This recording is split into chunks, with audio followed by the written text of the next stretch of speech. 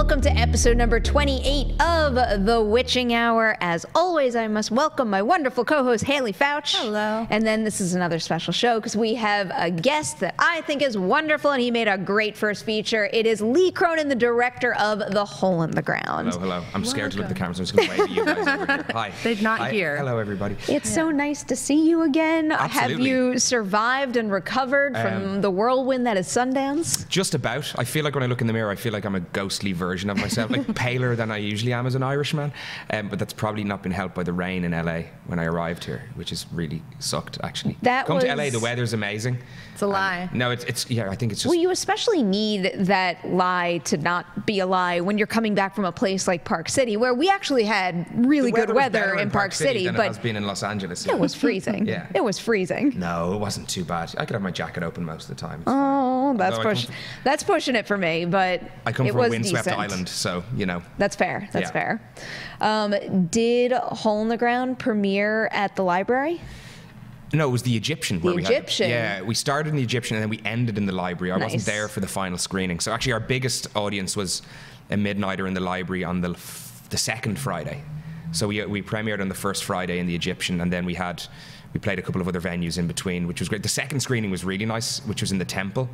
Which is, I never went to the Temple. Yeah, it's a synagogue, and it was a really local audience. The first screening, the Egyptian, as wonderful as it was, it's quite industry heavy because a lot of people wanted to see the movie. But then there was just real cinema goers at the second, and everybody stuck around for the Q&A afterwards and asked really smart questions about the movie. So it's like local people getting up at noon to kind of watch. Well, getting up, maybe they were up early, shoveling snow before they got to the place. But yeah, it was really exciting. The venues there are amazing. It's quite a spectacular place. Venues there, and we talk about this often because both of us go to a ton of film festivals. But when you go to a festival like that, and you spend all day seeing great movies with a whole bunch of wonderful people, then you go to the midnight one, and there's a different energy in that theater, and. Yeah. People are vocal in a very, very different way. And every single time I see a premiere screening of a horror movie at a film festival, I always try to take that in. Yeah, the atmosphere in the first night in the Egyptian was like when you do stand up to present the film and you realize it's the first Friday in Sundance, it's your first movie, it's in the Egyptian, it's at midnight. You kind of wonder, could it get any better than that as a launch pad for your film? And yeah, the audience, I've been kind of warned, midnight audiences can be a little bit vocal. And they were at times, but also I shut them the hell up with my tension by time as well. People were kind of glued. But also, yeah, there was some audible reactions, which is really great to hear. You don't necessarily get that in a regular screening. So a lot of our viewers, this of course is your first feature, as you said, they don't know who you are. So can you give us a little bit of a background? Also because we were talking before we started rolling, and Sure. You're a horror fan. You're definitely a horror fan. I kind of pretend I'm not sometimes, but no, I am a horror fan. Why filmmaking, and then what was it that linked you to the horror genre specifically? I think it was the early influence, really. I'm the youngest in my family by I think it's 9 years between me and my sister. There's a late lamb is the nice way of saying that. There is worse ways of saying, but I'm a late lamb, and I was exposed to horror at a really young age. So by 8, 9. I'd seen The Shining, I'd seen Evil Dead, I'd seen Evil Dead 2, I'd seen Jaws was my favourite movie from that age. I was a big Ghostbusters fan. I'd seen Poltergeist, and those early influences and impact, there's no shaking it really. So despite the fact that a lot of my cinematic, so I'm gonna say my appetizer was horror when it came to my cinematic education. And I've gone on and, there's lots of other genres that I'm into, but there's no escaping the films that kind of shaped my mind, which gave me the tools to look at dread and tension and how to play with fear. And it'll always be part of what I do. I think I could never see me just doing a straight up drama or a rom-com, and I've written some of those things, but I think when it actually comes to the crunch, it's those experiences I had as a kid and how I can kind of project them as a grown-up back onto people. That's where the influence came from. And I think, say, take something like Jaws, I will never forget the moment I saw Ben Gardner's head come out of the boat hull.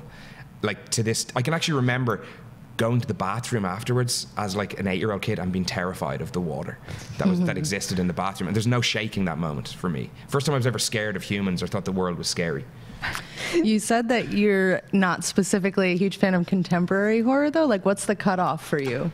No, there's no cutoff. I just kind of find it doesn't attract me in the same way at times. And maybe, there's lots of, don't get me wrong, there's lots of amazing stuff out there, but I tend to find myself struggling with maybe some of the more modern franchises. They just, maybe just part of growing up, they don't get under my skin in the same way.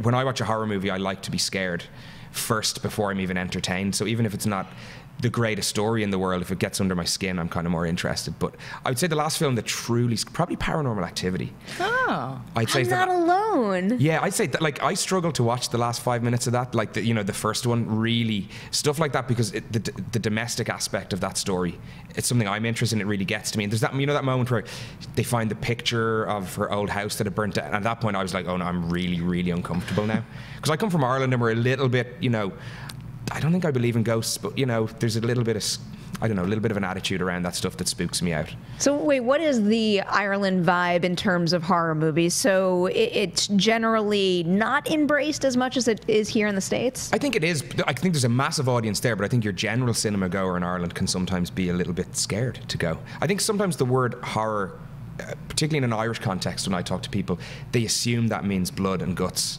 You know what I mean? And knives and garroting. It's not, and that's not the case. So a lot of people I talked about my movie go, oh no, I don't watch horror, but then I explain actually it's a psychological thriller with a lot of horror notes and a lot of horror beats, and then they become more interested. We have that conversation. We talk about it constantly. We are constantly debating the definition of horror, Yeah. and then oftentimes I certainly find myself removing the word horror because I don't want to box it in, Sure. and I don't want to deter someone from exploring a new movie. So instead I'm like a genre movie. Yeah. Whatever that means, and that still doesn't make much logical sense And to then me. there's all But those buzzwords like elevated horror or prestige horror, Right. or whatever that. So like, does it soften the H? Is it done with a small H then? I think it's people like the ones you're talking about who are like, I don't watch horror. Well, maybe I watch elevated horror. Yeah. I don't know. But it's funny, I don't watch horror, but then they list a lot of horror movies that they do watch, or Right. like, so it's, but I'm hoping, with The Hole in the Ground, that we're going to really kick open a door back home. Like, the home audience matters, to me.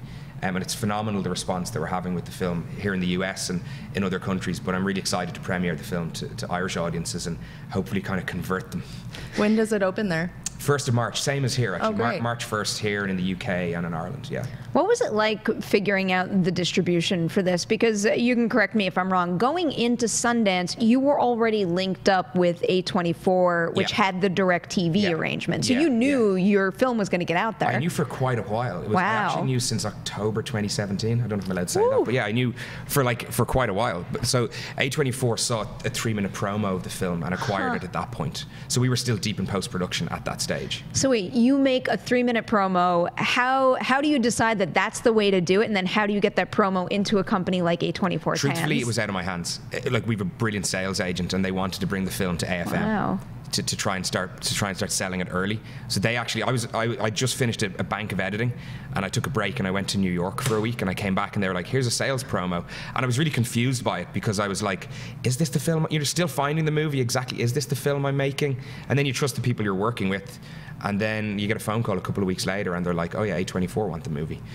So they read the screenplay and they looked at a 3-minute promo, and then they became collaborators into the finishing line, as we finished the film, and they kind of showed support in how we'd go about doing that. So it was, it's like, they're great people to be working with, and they've got a great track record. So Especially at that in genre. Yeah, of course. at that time, like October 2017, were you already very much aware of their sort of, reputation in the horror field? Totally. I remember sitting down with a buddy of mine from New York who lives in Ireland, and we were sitting in a bar about a year before I made the film, and he said, could you imagine like A24 pick up your movie? And then he was kind of one of the first people I rang, and then we went and had a beer and talked about it. So yeah, like they were, you don't set out to make a movie for anybody specifically. You just try and make the best movie that you can.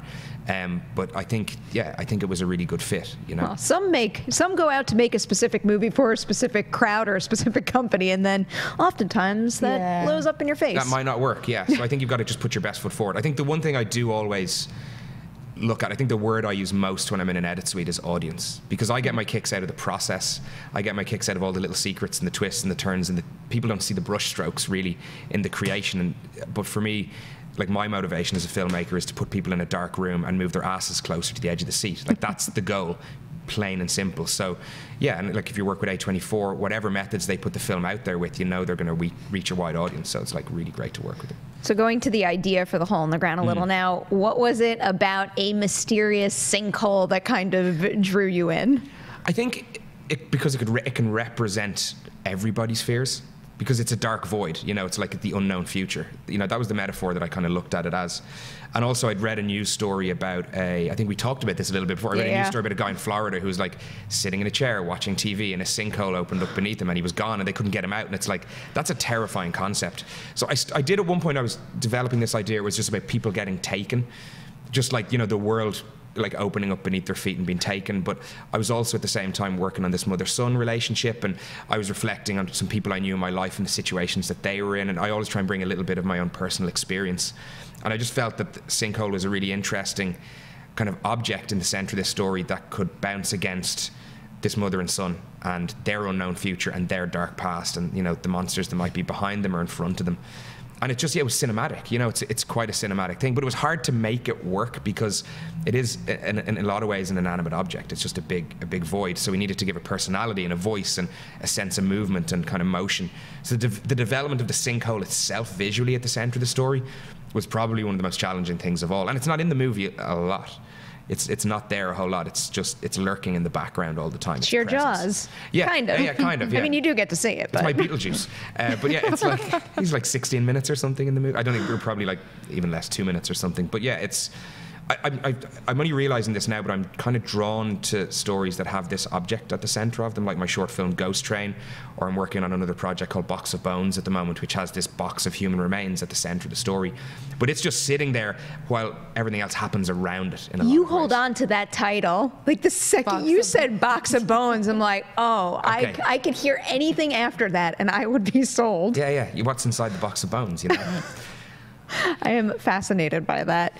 Also, we talked a little bit about this at Sundance, but I want to involve Haleigh in this conversation because one of my favorite qualities in your movie are your two lead performers, because it's cool to go into a movie with a catchy concept like having a massive sinkhole in your backyard and how that has an effect on a mother-son relationship, but it's the chemistry between the two of them, how it pops off the screen. That's what gives that concept so much life. So can you talk about matching the two of them together? Yeah, like bringing them together, like, first of all, it's great that people are, whether people love or hate the movie, I keep on saying this, I don't think you can deny the quality of the performances that are there. The two actors are great, as are the support cast, although they've less to do in the story, because it's a very... I'm a big fan of Owen's too, yeah, so I was glad to see him pop up in this. He's a friend of mine. But it's like, I think the process, it started with Shauna, who plays Sarah in the film.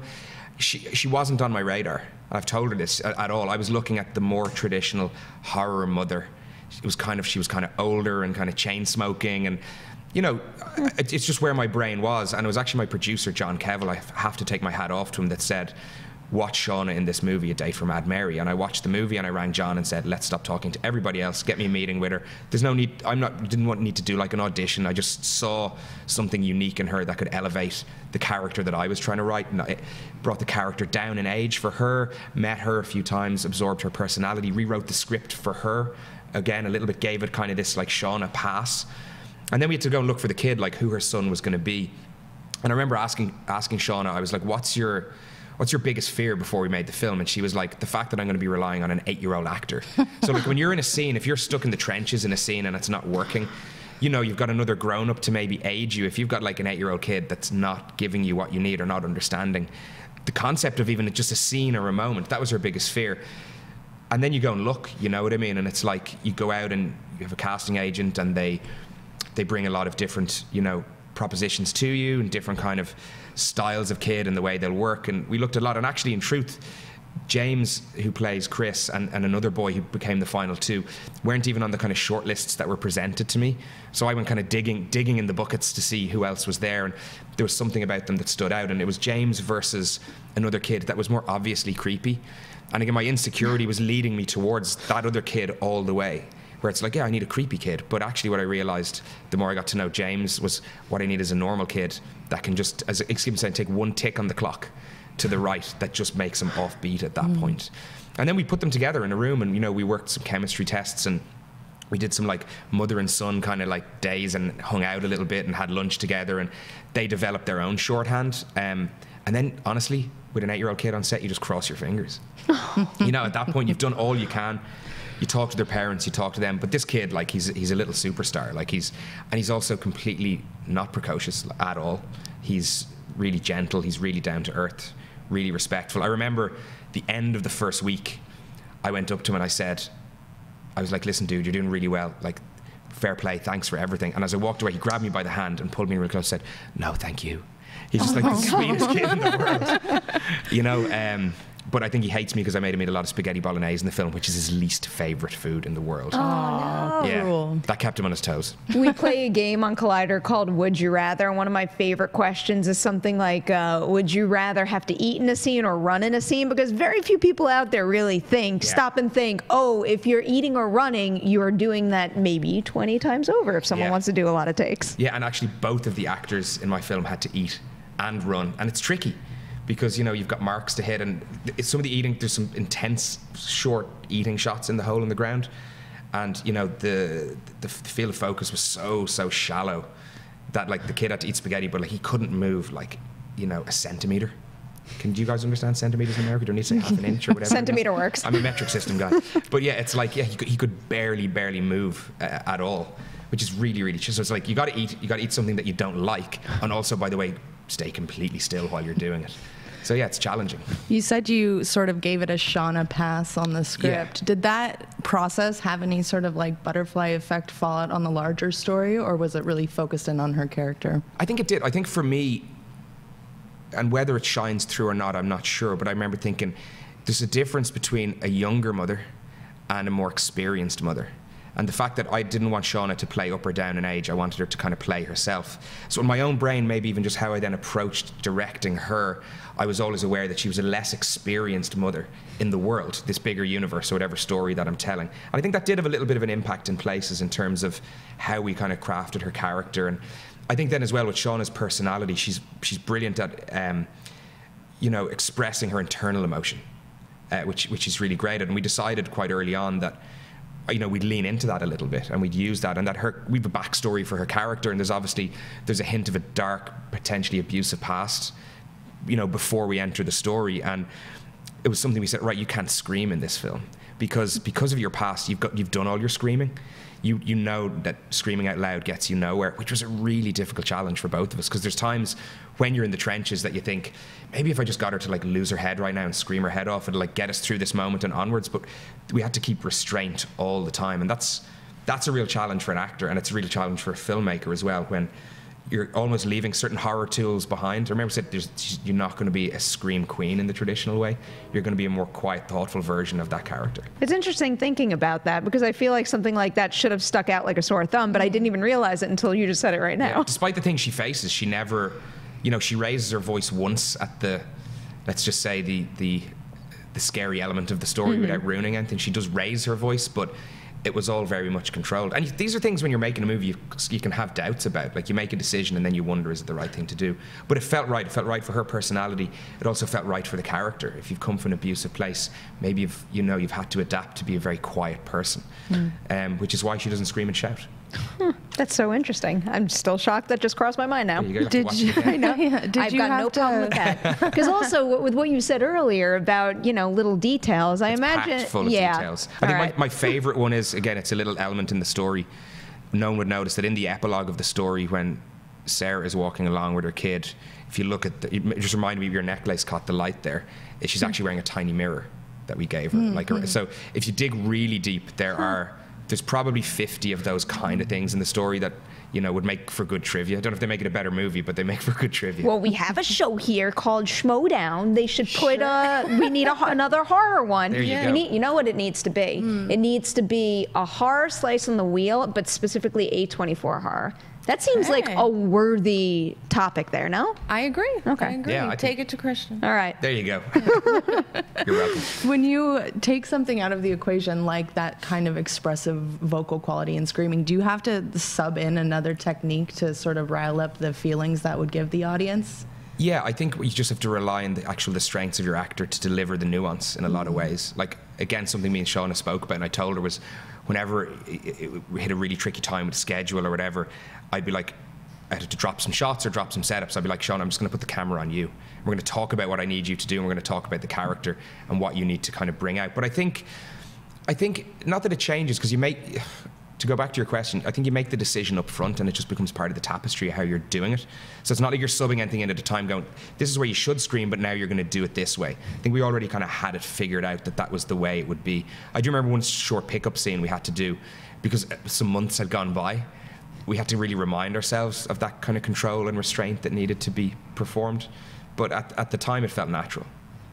We were talking a little bit about this earlier, but I'm curious about your experience working as a first-time feature from a creativity perspective on this versus, let's say, a bigger, high-budget studio film. So what was that kind of like for you? I mean, are you able to just purely make your own movie? Or, and I don't mean this like it's a bad thing to even be doing this, but are you thinking, you know, this is kind of what's going to be the launching point for my career overall? Yeah, you're aware. You're very aware, and I think I had opportunities before I made this film to direct other projects from other scripts, but you only have one opportunity to make your debut, and it's kind of, I think it's actually really tough on, you know, contemporary filmmakers. If you look back at some of the greatest filmmakers of all time, they got to go make like a Roger Corman movie, or they made maybe some TV movies, and maybe they're 4 or 5 movies in before people actually even paid attention to them. And nowadays, you know, information spreads so fast. If you just like make something and it's not good enough, you're labeled like very, very quickly. So you are aware, but I think you also just have to try and tell your own story your own way. And like, I'm very lucky. The people that I work with, I've been surrounded by for a while, so they just trusted me to go and do the job. We talked about it for long enough.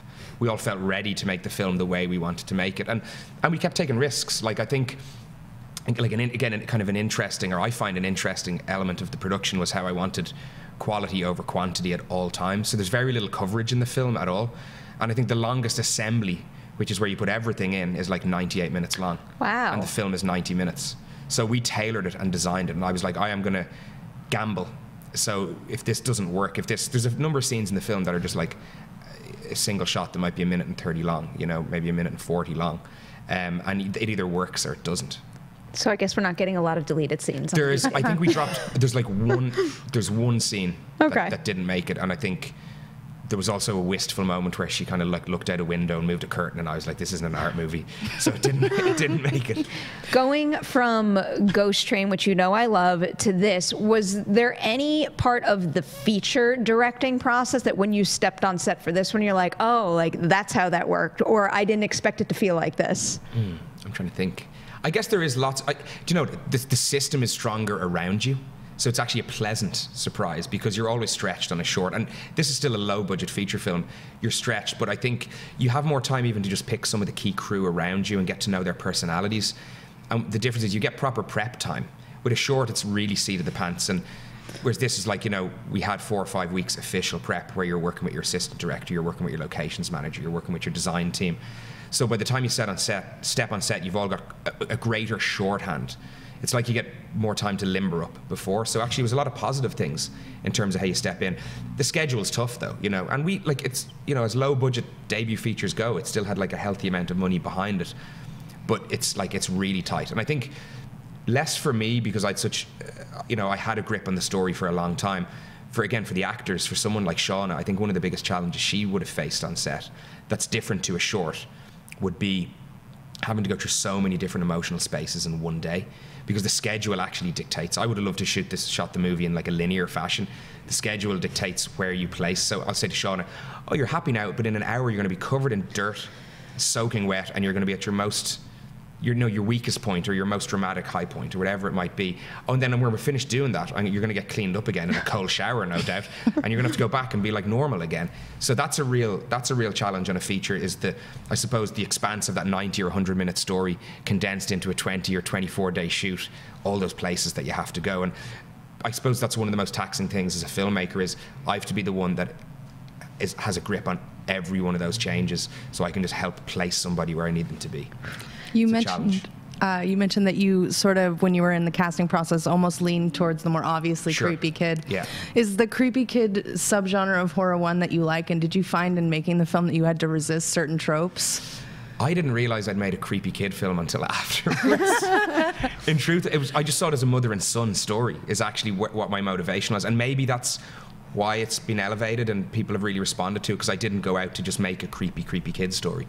You know, I also see if you dig a little into the mythology and the story, I have a certain sympathy for Chris's character, you know, in the situation that he's in, if he's from another place and his want and need to just be human and accepted in a lot of ways, despite the kind of, I suppose, darker means around that. But yeah, like, you know, I really love The Omen, and it's funny, there's some Sixth Sense comparisons, which is a wonderful thing to hear, but like, I was going, well, Sixth Sense isn't a creepy kid movie, it's a kid to feel sorry for movie, you know what I mean? So yeah, I truthfully didn't, and I think once the film was made and people started to look at the marketing and they were pushing the creepy kid thing, I was actually kind of a little bit reticent to get behind that. But then you have to just look at what you've made, and you're like, you know what?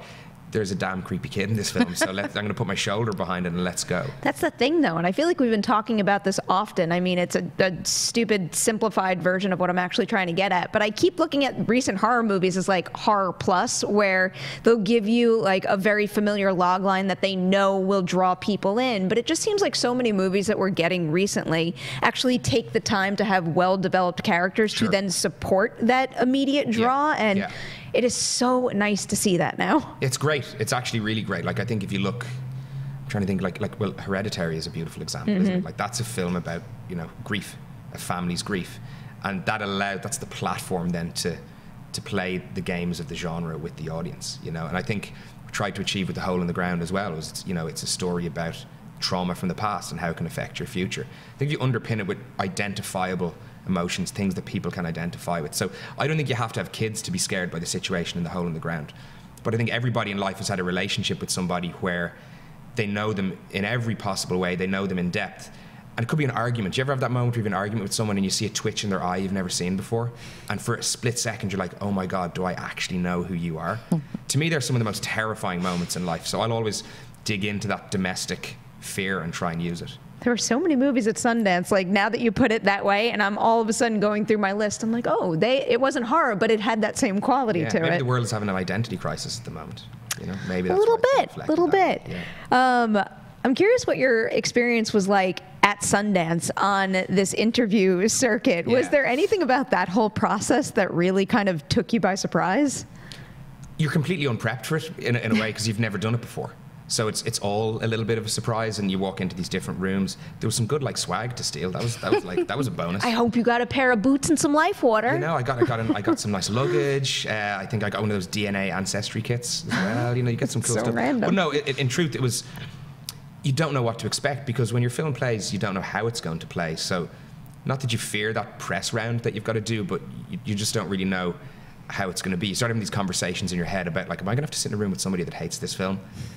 Yeah, and so it's a little bit nerve-wracking, but everybody was very positive, and it's all set up in a really professional way as well. You're just kind of, you're rolled from one room to the next, and you say what you got to say. And I think the first one we did was myself and James and Shauna, and we were kind of like slightly unsure, and we had to do like some pieces to camera to kind of promote the film. And you know, Irish people aren't really into that. So yeah, we had to put on our shit-eating grins. Oh, that's interesting. It was fun though. A lot of How fun. does it compare to, you know, everybody I think does fake interviews in their head?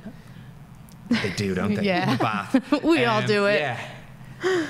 I'm reasonably confident at talking, so I guess, and I talk to myself a lot in my head, so it kind of felt normal a little bit to me. But I think what's nice is when people, and most people had like questions that actually are, you know, drilling into what the film is actually about. It's the same with Q&As. Is really nice when you get people wanting to know about backstory and theme rather than like, how did you make the sinkhole? And people, that's a cool question too, but you want people to actually dig in a little bit deeper. Did you get any kind of really out of left field Q&A questions? There was one at the premiere which it was so left fieldish that I kind of can't rebuild it in my mind, but it was something to do, was it a comment on modernity and something, and I just politically crawled my way out of that question. Talked about something else. It's an artful thing to be able to do, and probably, especially as you make more movies, which you should, that is a skill that you need to have. What is it like now that the movie has premiered and it has gotten a very warm, welcoming response, to picture your movie in the catalog of A24 horror movies? Because we talk about A24 specifically with horror nonstop, and it is a very great group of films to be a part of. I think very simply, it's nice to be part of that freakish family. Like, I'm really happy with like our poster even. It feels like it fits in with that kind of A24 universe. But equally what's great about A24 horror is each film is quite different to each other. Probably the common thread between them is the strong characters and the underpinning of emotion that exists. But yeah, it's like, what more can I say than it's great to be kind of part of that stable, you know? Other than your own, do you have a favorite A24 horror movie? My own probably isn't my favorite. It's not a horror though. My favorite, well, it's not, but a ghost story actually would be. Oh. Because I just didn't expect such a big idea and such a small canvas. It's like emotional horror. It really is, yeah. And like, I remember I'd had a really busy week and I just lay down on the floor and put it on with really low expectations and watched it on a big screen at home. And by the end of watching it, I was just sitting on the floor, kind of mesmerized by the scale of the idea within it. But I think what I like about all of A24's horror is every time I watch it, I get something more from it. That's the thing that I've really enjoyed. Like when I went to see The Witch for the first time, I was a tiny bit bamboozled because I didn't know what to expect. And I kind of walked out and I was like, I don't know how I feel about this film. Then I went back and I was like, God damn, I love this film. You know, so there's a lot of layers to peel back within the stuff that they release. And I think it's always a little bit left field what they do as well. So yeah, like so far I've actually liked it. I'm not just trying to be political and be like, oh yeah, say the nice thing. There's something to really enjoy about all of their horror releases. No, it's for sure. When we bring it up, we bring it up genuinely. I love The Black Coat's Daughter. I love that movie. I really love The Black Coat's Daughter. I think I need to rewatch that one because I only saw it when it debuted at TIFF, something like a year before its release when it was called February. It's called February actually in Ireland, and in Is Europe it really? It's called February, yeah. Okay. I'm a big fan of that cast. It didn't really work well for me at TIFF, but I hear that I need to revisit it. Just the atmosphere was great, and I'm the easiest viewer in the world. I'm really dumb when I watch movies, so I didn't get any sense of the construct in that movie or what the surprises were or how the timelines were working. I just kind of sit there and like eat my popcorn and just, you know, just get involved. So I was really, really surprised by that. Haley, what's your favorite A24 horror movie? I don't think we've ever had this conversation. It has to be Hereditary. I think that's what I would have guessed. Yeah, I do love The Black Coat's Daughter, and I think about it a lot. It's an ending that it just pops into my head randomly. It's really great. Be like, wow, that's so upsetting. All right, back to my day. It's really disturbing. Yeah, it's really, really disturbing. The only one I haven't seen, The Monster, which was one of their early releases. It's a dark one. Brian Bertino, wasn't it? Yeah, I haven't actually seen that. I want to check it out. The trailer, I thought it looked great. I feel like that was one of the first things. Didn't we cover it here or something? Did you come on for that? I don't know. We did a review of that, I remember, a while back. That's funny. It like came out right around a horror film festival time, right? Yeah. I don't remember. I quite liked it. I just said yeah for no reason at all. What's your favorite, Perri? I think I have to go with Green Room. Oh, yeah. I love that movie. Instantly at TIFF when it premiered, obsessed. It was one of those movies that it came out and then the second it hit theaters and then I was able to own it, I watched and rewatched and watched it again. What a great ensemble there. Yeah. And it's just like everything from the music to the atmosphere to certain side characters that when they're introduced, they should mean absolutely nothing to you, but they have a really important through line that affects the entire story. I think that movie is so well done. I am a huge Jeremy Saulnier fan. Yeah, me too. Like I came to that film late. I'd missed it when it was in theaters and I watched it at home. Which is not my favorite way to see a movie I want to see, but that was the way it panned out. And yeah, it was a real kind of just, I could feel my jaw was kind of lower the whole time through watching. It's really smooth. Yeah. And the characters don't just make like dumb decisions either. They kind of do things you might do. I have so much respect for that when it actually happens because it's very shockingly, even though certain things are the natural things to do, I feel like when you're like, I even had this problem when I attempted to write horror myself, which I just don't do anymore because other people do way better than me. But I feel like maybe because I've seen so much, my brain is naturally trained to like the cliche, like have them go up the stairs when like nobody would actually do that. It's hard to shift that. Movie. Funny, I was thinking of A24 horror there. I'd kind of forgotten a little bit about Green Room for some That's reason. why I was like, so oh yeah. Yeah. That's great. It's really cool. It was like, feels weirdly prescient too. Like I went back and watched it later and I was like, oh, we do deal with Nazis more than we did when this came out. It's like, yeah, it's true. Fairly upsetting. Yeah. We always like to ask our guests this question as well. Not your movie, but any other horror-related thing that you've experienced recently, whether it is a movie, a TV show, book, anything you could think of that you want to recommend to our viewership that they should be aware of. What would it be and why? Wow, okay, I'm going to have to think. You're really putting me on the spot here. So something in the horror space that I've seen or experienced recently. Can it be real life? Do you know what? Actually, there's certain things that scare me. So there's, without giving too much away, there's like, well, you know the Elisa Lam story, the Cecil Hotel? Yes. So that was just put back on my radar in the last week or so. And I'd seen that video before in the past. And actually, I rewatched it. I was in Sundance. And I sat down and I had a look at that video again, just on my own. And like, that scared the shit out of me. I woke up like 4 times that night looking into the corner of the room. So although it's not a wild new recommendation, if you haven't looked at that piece of video in quite some time, I would recommend going back and looking at it again on your own in the dark and challenge you to not be scared by it. You know, I think there's just something, that's the height of the unknown, you know, when you watch something like that. And sure, it's probably explainable, but how it's presented really, really, really gets under my skin. No, that's seriously pretty accurate assessment of that clip. Do you guys know what's the status on someone trying to make a movie about that? I know, aren't there a couple people working on something? No comment. No, there's some people out Appropriate there, response.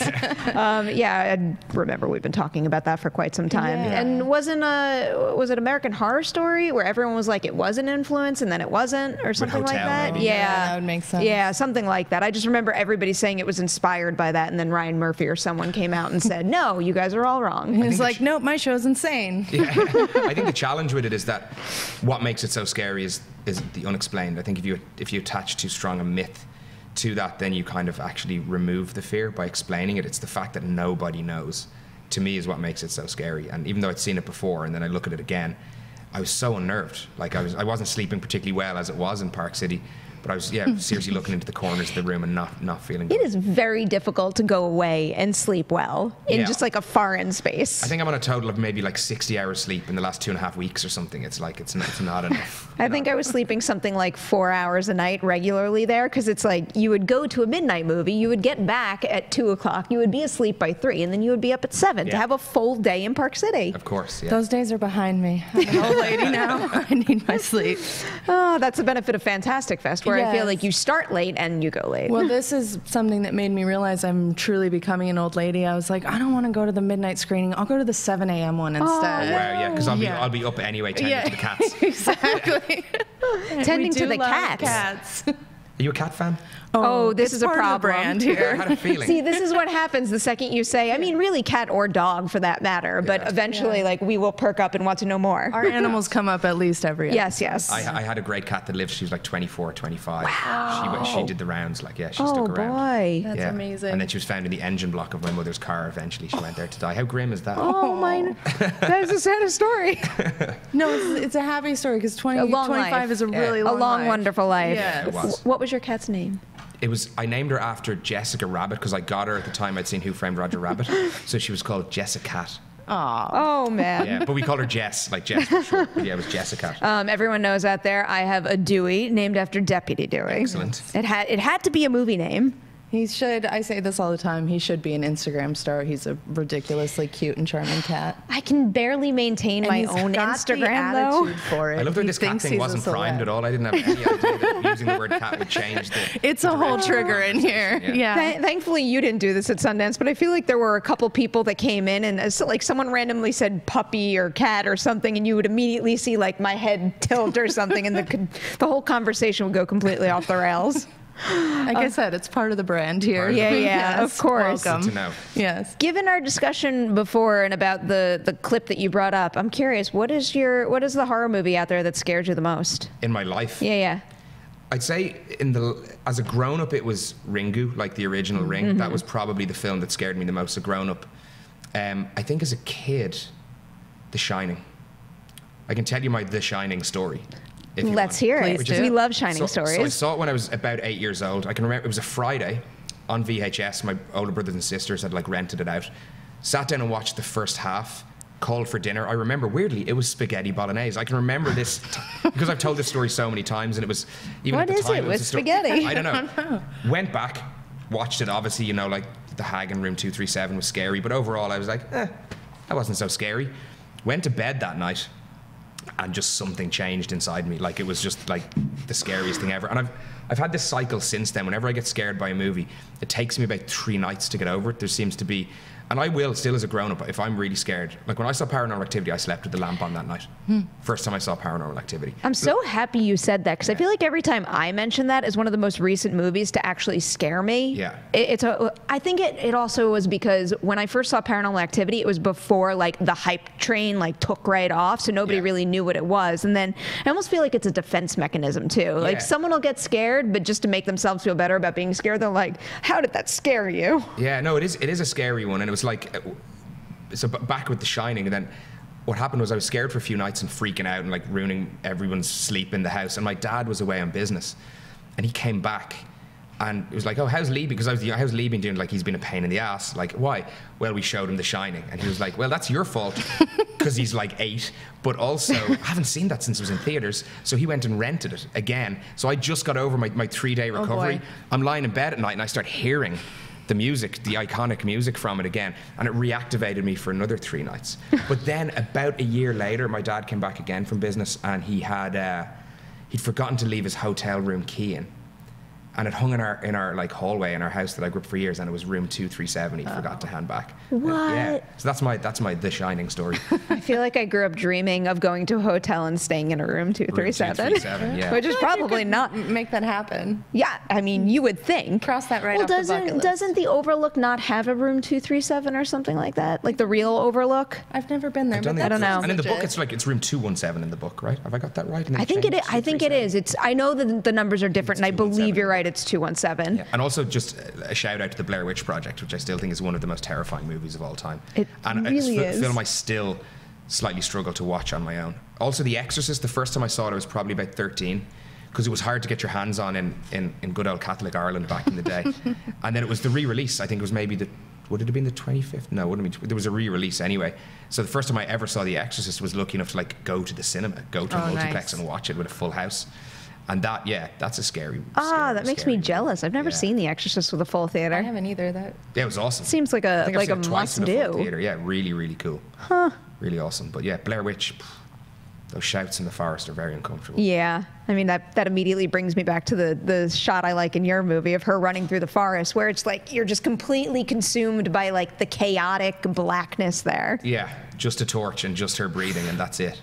It's fun, you know. Like what hides in the shadows is always something that you have a lot of fun with, you know. Oh, so you go first. Well, I'm just curious. You just named 2 of the iconic found footage movies as the ones that scare you. Is that a medium you would ever want to work in? Just say it. Strange you asked that question, because I'm also a This Is Spinal Tap fan, which I know isn't a found footage film, but when I started out in film school, I was only really interested in like mockumentary style comedy. I was a big fan of like The Office at the time, the UK version, so I was really into that.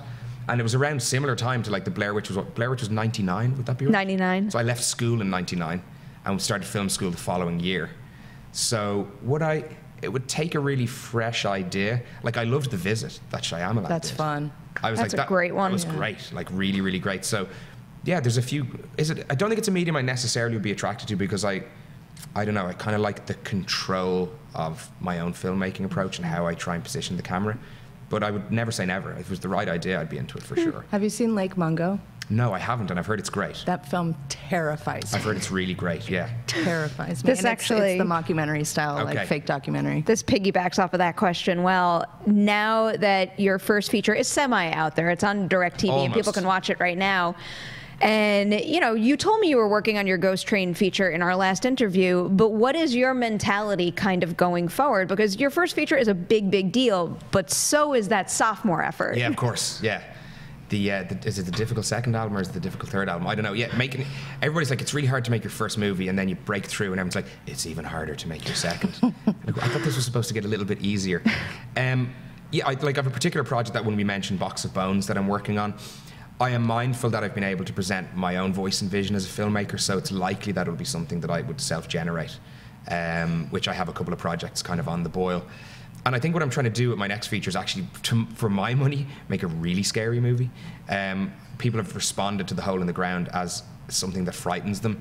It's hard in your own work to see that when you're so close to it all the way through. I'm hoping to create 1 or 2 moments in Box of Bones that would leave me continually unnerved no matter how many times I saw them. And I'm sticking in a similar thematic space. It's a story about a broken relationship, and can you mend that, and the horror that might come out of that situation between, you know, 2 lovers or 2 partners. You know, where can you go? And it's about a guy whose memory is fractured, and his after a near-death car accident, his girlfriend is trying to remedy that and remind him of the man that he once was, but his attention is drawn towards the supernatural force that started to develop in his life following the discovery of a box of human remains. So I'm not going to say much more than that, but that's the road I'm going down. Interesting, yeah, interesting. That's the road I'm going down. So Box of Bones would be next, and then Hopefully, yeah. can you tell our viewers what Ghost Train is, because that is a short that people can Google and watch right now. there. Yeah, it's on yes, YouTube. so I You just check highly it out. recommend it. So Ghost Train is a story about these two brothers and their friend, and they go to this abandoned amusement park to try and ride this old ghost train. And in the usual kiddie argument of like who goes first, one of the kids gets sucked inside and never returns. And it's a kind of a dual timeline story between that incident and also the two brothers that remained as men returning to that site and unpackaging the trauma and grief and maybe the guilt of whose fault it really was. So yeah, it's a short, it's 15 minutes long. I think it's a pretty atmospheric short film, and it delivers some scare as well. You know, it's got its moments, and that's something that I'm, you know, the universe around that I'm developing into a bigger feature film project, which is again playing with the same idea of this missing kid inside a ghost train. And also these brothers that are trying to figure out how it happened, but a bigger, wider story about a community and how people might behave when a child goes missing in potentially supernatural circumstances. There's something about amusement parks that always get me. She loves them, man. You pair an amusement park with the horror I know, genre, it is and so that's your another thing. thing that all I need to hear is that combination, and I'm in. There was like a little shitty like amusement park where I grew up. I grew up in this small kind of like a seaside village on the east coast of Ireland. So we had the low, like, but our big wheel was like no taller than this set. You know what I mean? It's like this really small, but there was a ghost train there, and I was always scared to go in it. And I did a couple of times, but it was, you know, one of those really poor quality, just these like rubber effigies hanging off the wall, and a guy with a hairy glove on that grabs your hair when you go through. But it always stuck, that even just the title Ghost Train, I was like, I think there's a great story to tell around something, that kind of dark ride. How are you finding the process of adapting your own short to a feature? Did you have like a feature in mind when you made the short, or are you having to build that all now? I had a bigger story in mind, and I don't know if it was a feature film. And then the response to the short was lots of people saying, I want to see more. And I was like, well, I really should actually have a think about this. And then I just had a eureka moment about how I wanted to do it. What the kind of, I'm not necessarily a twist guy, but I think if you have a mystery, you have to have a reveal. So I found what I wanted the reveal to be. And then it kind of hung from there. So when I finished The Hole in the Ground, on like something like the 2nd of June last year. And I was like, oh, I'm going to take a month off and relax. And I started writing Ghost Train the next day, which is probably the worst thing I could have done because I haven't had a break since. But yeah, I just sat down and trusted my instinct on the story a little bit and where I wanted to take it and what I wanted to do. And then I wrote an outrageously ambitious screenplay, which was like 170 pages long. I was like, is this like 2 movies or what am I trying to do here? I've got it down and I'm getting closer all the time. But there's a battle. I think when you're a dual timeline story, you battle both with pace and you also battle with tone a little bit. When I write kid stuff, or, you know, I tend to lean into my kind of like Amblin roots, and, you know, I'm a big Spielberg fan, you know, crafted a huge amount of my own influences, and that's the challenge. Right now, the kids in the story are maybe a little bit gee-whiz bubblegum, and I'm trying to take them more into that Stand By Me space so that they can sit with the grown-up story a little bit neater. So that's the work that I'm doing on it. Name dropping all the right things now. Yeah, sure, yeah. I practiced. My family also has a dog named Gordy, so I'm a big Stand By Me fan. Me too. That's awesome. What were some of your other influences, especially genre influences? Because I know you said you're a big Sam Raimi fan. Yeah, well, like Evil Dead and Evil Dead 2, I saw for the first time on VHS in one night with my dad. And the power actually sounds like such a joke. The power went out during Evil Dead 2 in our house. There was a storm outside. It was like a cliche. As it should. Yeah, so I think like that's a different tone, obviously, and that again has had a major influence on I guess just my thinking and how I approach things. And I think what I would take from Sam Raimi's work would be it's always good to have a little bit of levity in your horror. Even in The Hole in the Ground, it's kind of a dark story, but there are moments of levity and moments you let people breathe out. And there's a few, I'd like to say, attempts at jokes through the dialogue and things like that. So I kind of feel that, yeah, that side of things and the creativity as well. Talk about camera placement and finding different ways to tell a story. And then, like, you know, E.T. is just a huge film for me.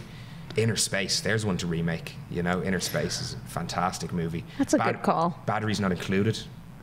Love that movie. Flight of the Navigator, you know, that sort of stuff was all. And yeah, Ghostbusters, I always forget to mention, like, I still have all of my Ghostbusters toys and all my He-Man toys as well.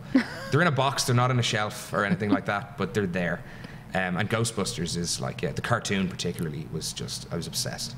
I feel like if I go back to New York to my family's house, I could probably find all of my Jurassic Park toys. Nice. Those little action figures that they used to have. Jurassic Park, actually. Yeah, like it's...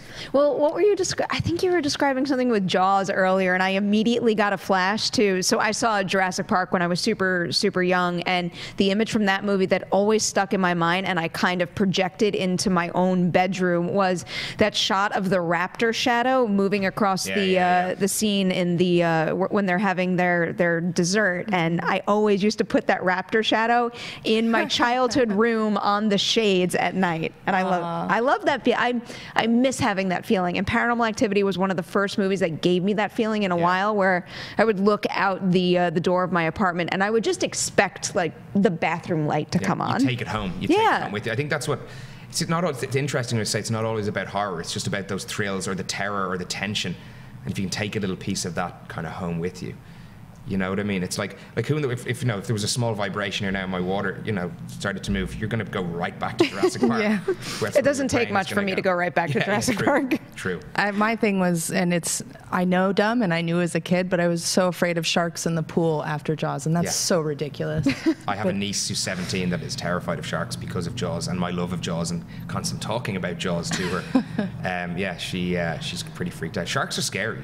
They are. Sharks They're are not pretty usually scary. In pools, but I guess it could happen. You never know. I guess There's always a reboot where that could happen. I feel like pool shark or shark pool or something. It's probably on sci-fi. Like I was going to say we're going to get that if it hasn't already been made already. Is there any other? This is another yet again a big year for horror at the theater. So is there any upcoming horror movie that you're really looking forward to? I'm really interested to see Brightburn because it's on the list around. You know, people are talking about the creepy kid movies that are out there. And the context of that sounds really interesting. I don't know, is it a horror per se? I haven't read a lot about it. I think it's genre bending. Yeah. I'll take that. So I'm pretty looking forward to seeing that. That's the one that stood out to me recently. I even like the title. I'm just really intrigued by what it might be.